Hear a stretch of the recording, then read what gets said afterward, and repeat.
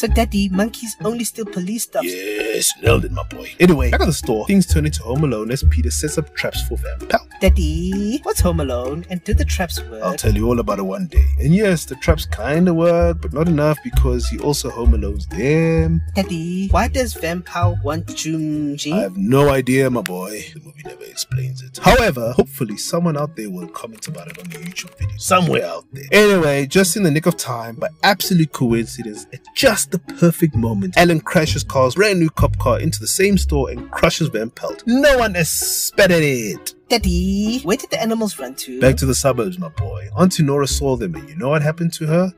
Crashed her car. How? A monkey got into a car. So anyway, the guys finally get back to the house, and when they go inside, the whole house is a jungle. Were there lots of lions, Daddy? No. So how can a lion be the king of the jungle if there are no lions in the jungle?